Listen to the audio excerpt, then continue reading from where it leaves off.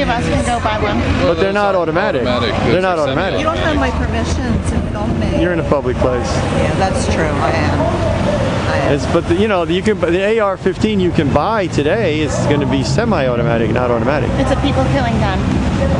Well, you can use a hunting rifle to kill people. Yes, you can, but not as many people so quickly. Just like at a school. Yeah, look at Las Vegas. Well, Las Vegas. Please, you're a reasonable person. And you know what? If the only killings that we had in the U.S. were the mass murders, we'd have the lowest murder rate in the world. We have the highest. No, we don't. Yes, we do. Our murder rate is below the world average. Oh my God. All right.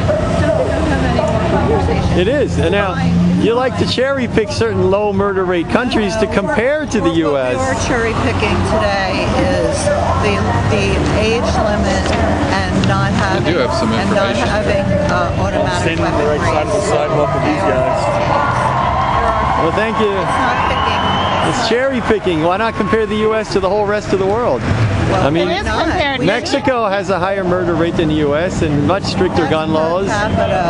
Much stricter gun laws. Honduras, Guatemala, Russia has high murder rate, strict gun laws. Everybody has fewer guns in the U.S. There should be no people killing guns in the hands of Well, we should work on social dynamics.